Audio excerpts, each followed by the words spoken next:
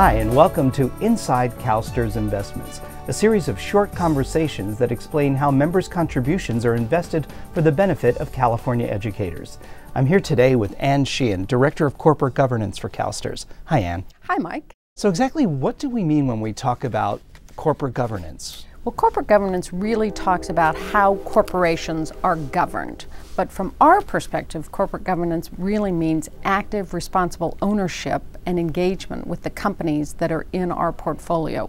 We have 7,000 publicly traded companies in our portfolio in CalSTRS. Of the $172 billion that we have, over $100 billion of that is in the public markets. So we really own the markets, and we are long-term owners. We're going to be in those companies for a long time because we do need to pay the retirement needs of our beneficiaries and the teachers in California. So my shop and the corporate governance unit is responsible for overseeing how those companies govern themselves, engage with the companies where we think they have some problems, and really stay on top of their governance so that they can perform well for us in the long term. Governance is really about the long-term return of our dollars as we invest in those companies. CalSTRS is often called an activist investor. What does that mean? Well, that means we're active owners in these companies. We pay attention to how they're running the companies. We pay attention to their operations, to their capital allocation, to their compensation, to their leadership and succession planning, all of these issues that relate to the governance. So we are active owners. We stay in touch with the companies, and when we have concerns about how they're running something, we'll send them a letter or we'll call them up on the phone. Or the converse is, when we think they're doing something well, we'll send them a letter and compliment them on that. Well, we think that there are several areas that are sort of a focus for CalSTRS. For example, proxy access. Can you explain what that means? Sure. Proxy access means the ability of a large long-term shareholder to have the right to nominate a director candidate to sit in the boardroom and be on the company proxy. Right now, the company is the only one who really who nominates candidates to sit in the boardroom, and we vote hopefully every year on those candidates. But there are times when we feel that a board needs some new blood in the boardroom. They need some new thinking. We have been concerned about sometimes groupthink or some of the board members who are not really paid attention to the issues, and so we think there needs to be a change in the boardroom. And so we have sought the right to get what's called proxy access, the ability to access the company proxy, to put a name on the proxy that then we would put before the shareholders, and they could vote yes or no on that candidate.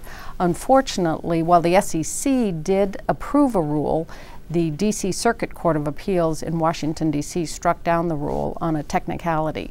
So we're kind of back to the drawing board in that regard. But that's an example of us fighting for shareholder rights. We're a large shareholder. We'd like to have some rights to be able to make some change in the companies, and that's an example of one of the rights that we were seeking. I guess another area that has been in the news lately is corporate compensation for executives. Yes, executive compensation is always a hot ticket issue for us in corporate governance. And with Dodd-Frank passage 3 years ago, investors now have the ability to cast an advisory vote on executive compensation. We call it say on pay. And so companies every year, or most companies every year, put up their executive compensation for an advisory vote. It's sort of testing with their shareholders, do you like the way we've structured compensation?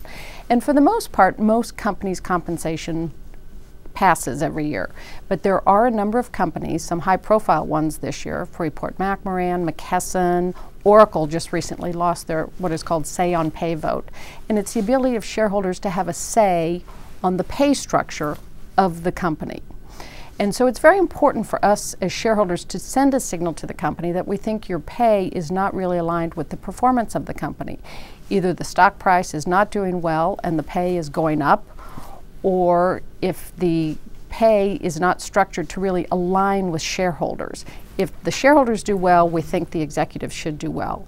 But if the shareholders aren't doing well, we don't think the executives should be paid excessive for that.